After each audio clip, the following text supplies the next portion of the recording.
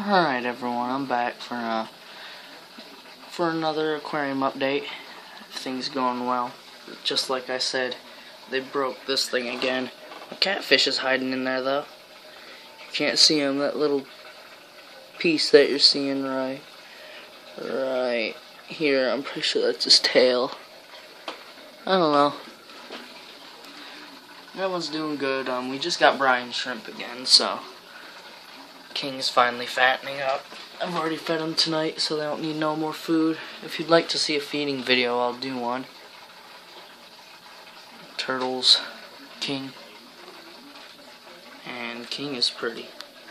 But nothing's changed for the fishes that I want to get this year. Here's my book right here. It's the fish of Michigan. I mean, not Michigan, the United States of America. It has all the fish of the United States and everything about them and where they live. Details that distinguish them from other fishes, but still got the same things as I did before on my list. I just can't wait till spring and summer when I get to go get them. Except I think instead of getting a golden shiner, I'm going to replace the golden shiner idea with a catfish, because last year I had a bullhead and man was he cool, but I got rid of him when he ate my central mud minnow, which that thing was really hard to get. So, but yeah, I think I'm going to get another one of him. I don't want it to be a brown bullhead because they don't look as cool as the black bullhead or the yellow bullhead. They both look the coolest. And if I get a young channel catfish first, I'll keep that instead. But I just want a main catfish, because if all else fails and all of these fish die except for King, that catfish will be alive too. Plus, if King was to die, then the catfish would rule over King. He actually might.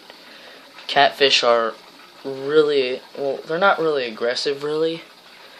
They're just really big and fearless and actually have teeth that and enough bite power to hurt you. I had scars on my thumb for a long time from being bitten by a channel cat, and bullheads just have more powerful jaws than a 2-pound channel cat, so I just really want a bullhead, and I'm going to make a new rock structure for it, because I don't just want him out in the open all day. I want him to have somewhere to hide, because if he hides, that'll leave more room in the aquarium during the day for these guys. But that means I have to put like some sort of really big rock slate in here for him to hide under, like right near the back, and raise it up on other rocks, like raise it up about that far off, because the catfish I'd put in here is about a 6-7 inch catfish, which that's pretty big. But you know, they don't attack everything. They come out at night, you know, they're nocturnal, but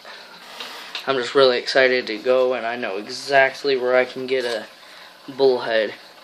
Rodent Park, baby. I can get them all day. I pulled 7 of them out with that minnow trap I used to have. 7 bullheads in that little minnow trap.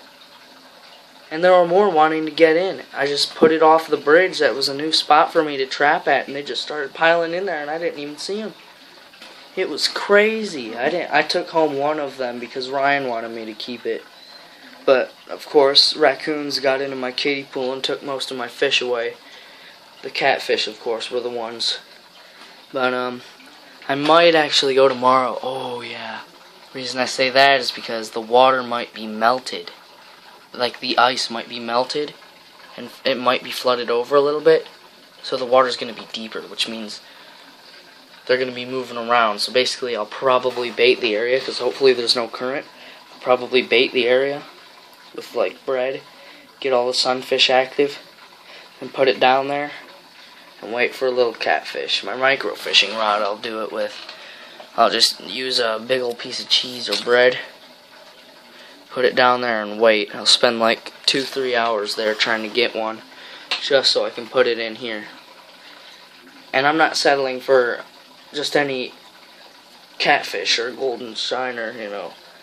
I was choosing between either a golden shiner or a catfish, and I thought I'd rather have a catfish because they're a lot cooler. And my mom, My mom and dad used to have a channel catfish, and it got really big, they said. And they couldn't keep it. He got so big to the point where he couldn't hide under the rocks. But that was a channel cat. That's not what I want.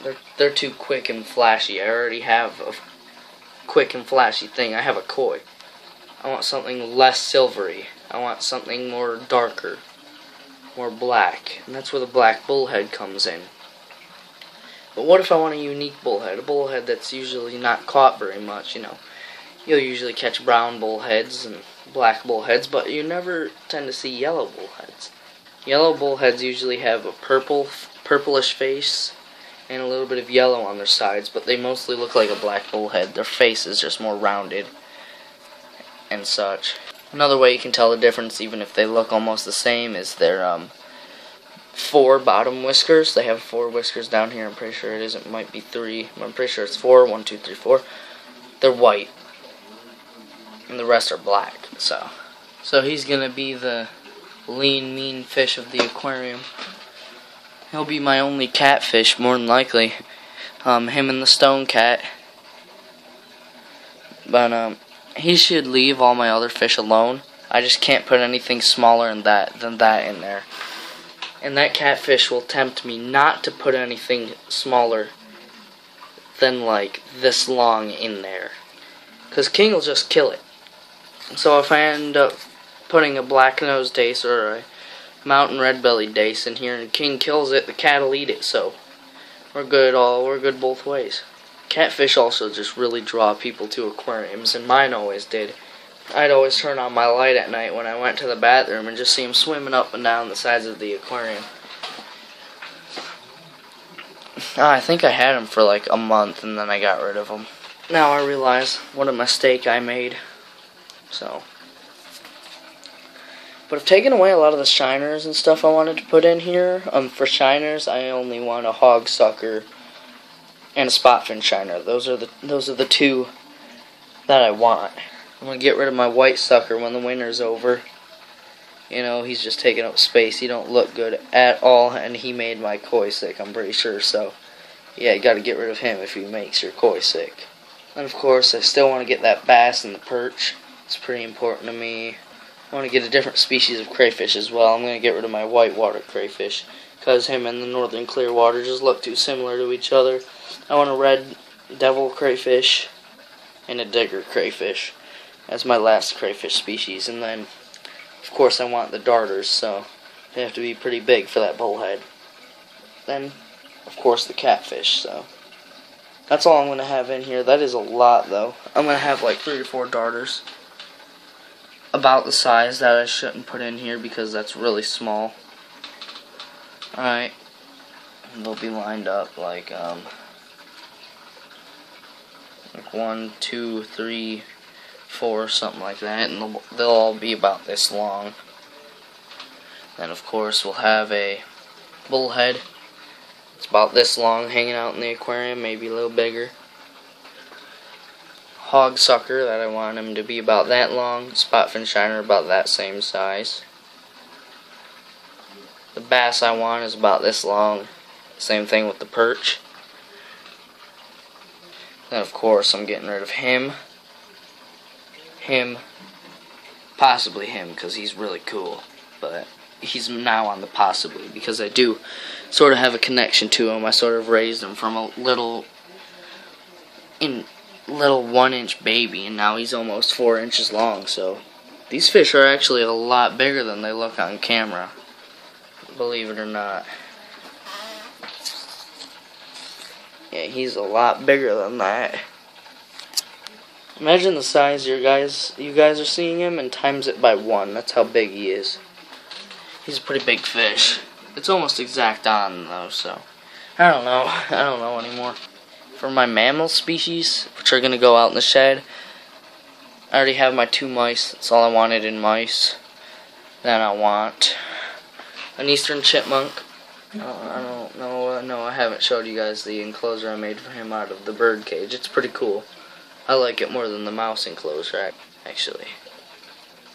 Yeah.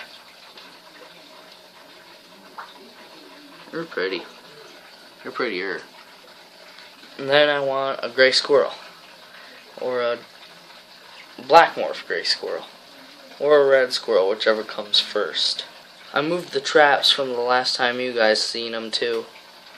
I moved one all the way over into Nick's yard, a little bit back in the woods.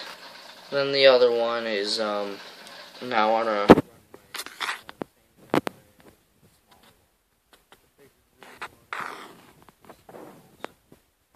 I want to keep them. And then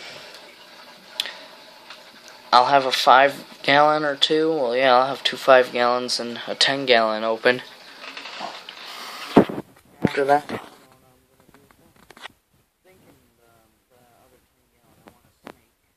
depending on the type of snake, I want to get a milk snake this year. So he'll go in the 10-gallon, and then depending on the size, really. If it's a milk snake that's like a small baby, like maybe about 10 inches long and thin, he'll probably go in the 5-gallon. But if it's a bigger one, like over a foot long, it'll go in the 10, I guess. So yeah, all that will happen this coming spring and summer, but I'm hoping the catfish happens tomorrow, so I have something else to film about. And so I have a new pet that I want. Hope you all enjoyed this video. I'll see you all next time.